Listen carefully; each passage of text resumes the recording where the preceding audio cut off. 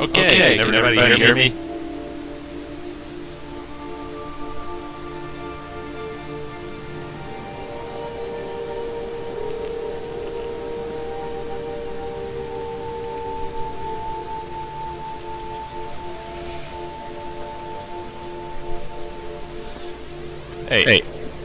Hey, there's a woman who lives here. It is not entirely a bachelor pad. Just because she's an engineer too.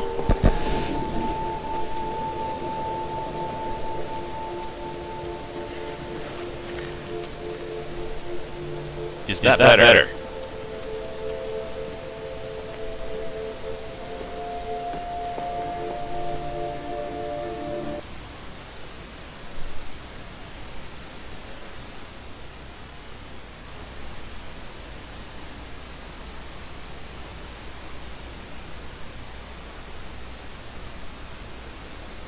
Okay. Is the echo gone?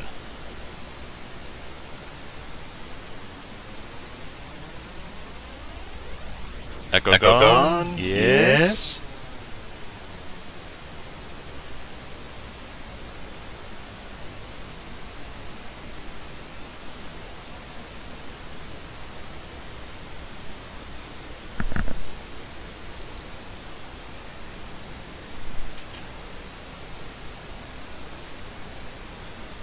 Let's see, what can I kill?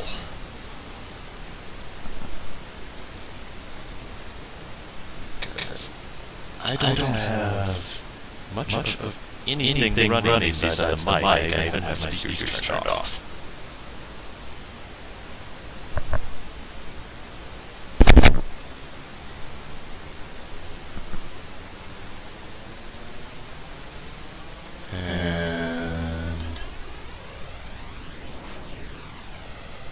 Okay, I'm still trying to find. Yeah, I don't even have Twitch open anywhere. I wish that were the problem.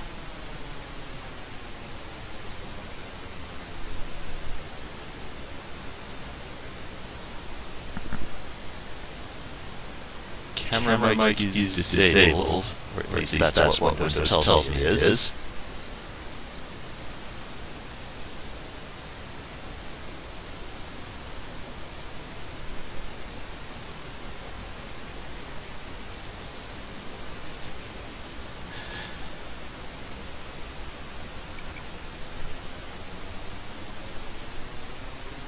I can't actually hear anything coming out of any speakers.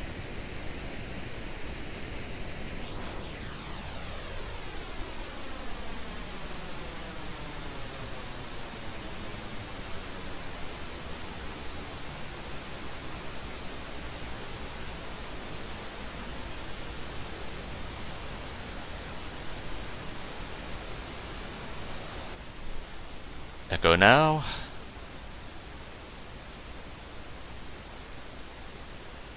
Yeah.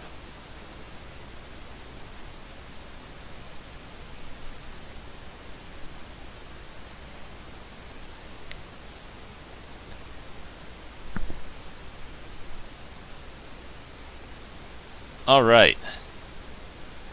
Yeah, XSplit was feeding back into itself because XSplit is awesome. Now let's see if we can have music again.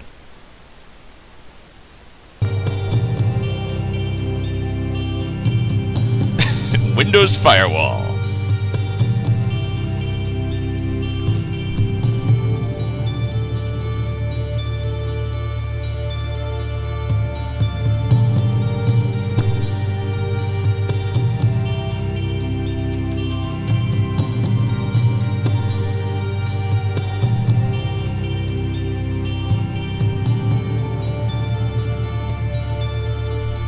Okay, so just checking.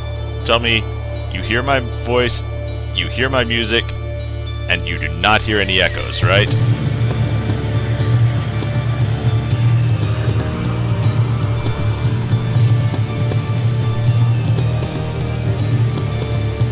I kind of like to zone out to it.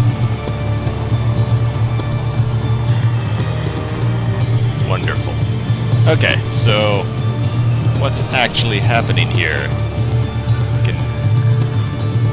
guess that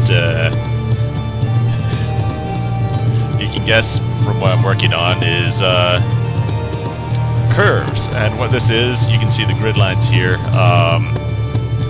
It's same building, still putting blocks on a grid, but the grid itself has a warp going to it.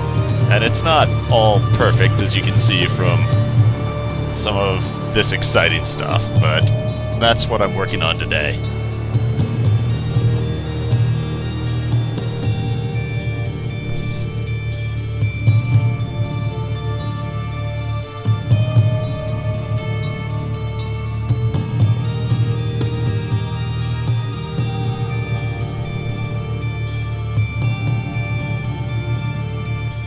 Less music by request.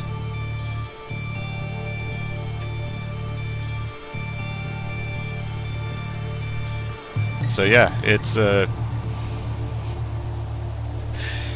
if you you know, do want to think about warping space and time, it's doing a little bit of that. You know, because fundamentally, the thing that I just said from the start, what we have to be able to do if we're going to have any kind of building system in this game, the one thing we need to have is a square castle with round columns in the corners. I think that's something, you know, everyone can agree on. Like, that's just, it's not Camelot without that. So I'm going to play with this for just a minute because it's fun, but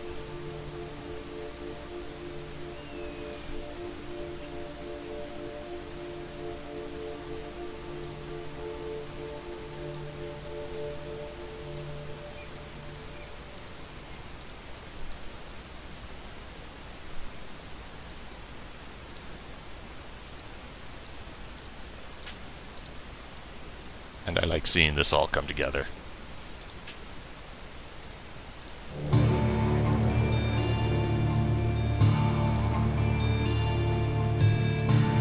As you can see, the grid is distorting all over the place because, well, again, stuff's not there. But the parts that are working really well. And now you guys will get to watch me go to work on the rest of this.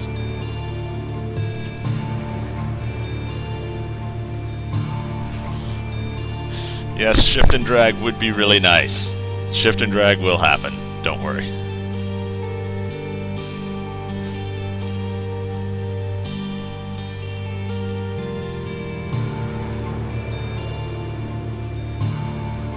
Sometimes you get really enthusiastic about a particular idea or something and you just gotta see it through.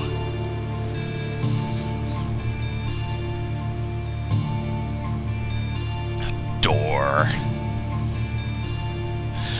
Doors. Look, you know, when someone comes to knock down your tower and kill everybody inside, you're gonna be glad there was no door. I'm just saying.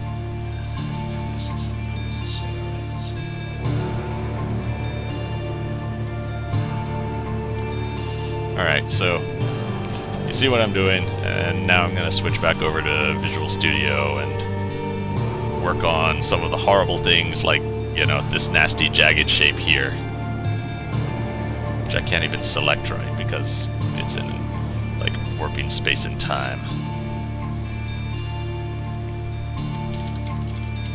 Oh, I just put in a new feature.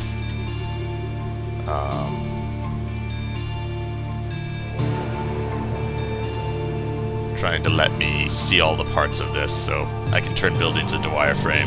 Obviously, that's one of those cheats that's not going to be making it into the final game.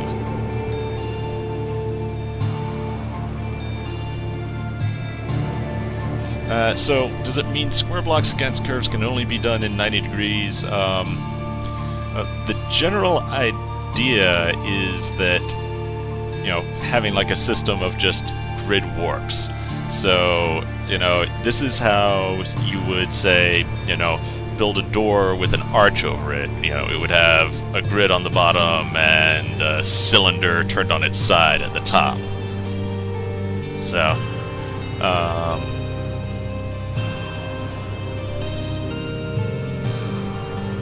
That's the idea of that.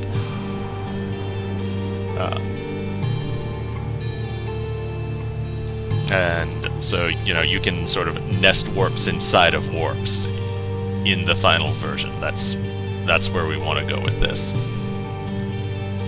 Alright, so...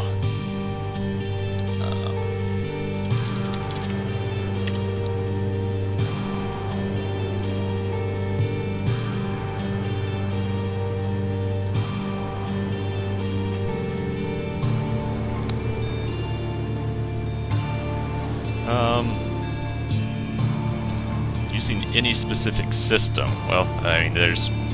At this point, I just had the idea of, like, there's not a good way to, make every single radius of curves without making all sorts of specialty blocks. I mean, and so, I had the idea, and it's been kind of iterative from there. I sort of have been making up the math as I went along. But what I'm about to do is sort of blow up all the code that makes things render. Because it's, when everything's on a grid, there's really simple rules about what is your adjacent cell, and those rules get really complicated once you start building something like this, because you can see here, like, the number of cells that go around here is much larger than the number of cells that go around this, and where those don't line up is where it all starts to fall apart.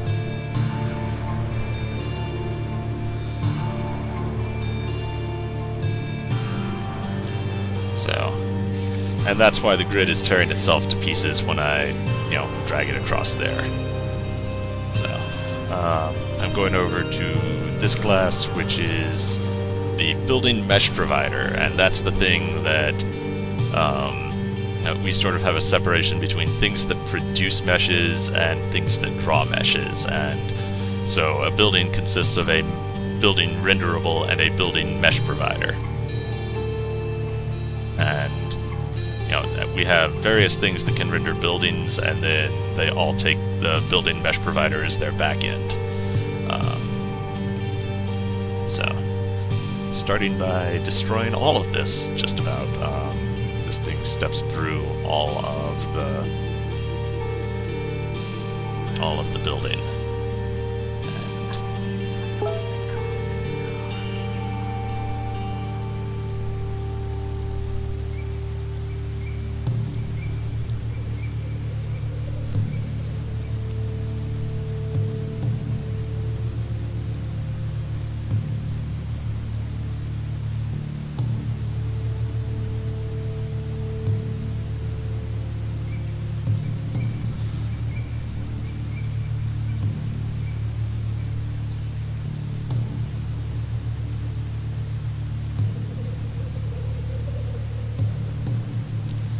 So this is some code that Corey wrote, and I'm just taking a look at it just to see how some of it's set up, and in the short term I'm going to be getting rid of all of the sections that take out like the faces of blocks where they touch each other, and just have a huge pile of blocks that even like where two blocks come together, there's a bunch of triangles. And obviously I'm not going to want to keep that way, but it's necessary to, a lot of times you just want to get the easy thing working first.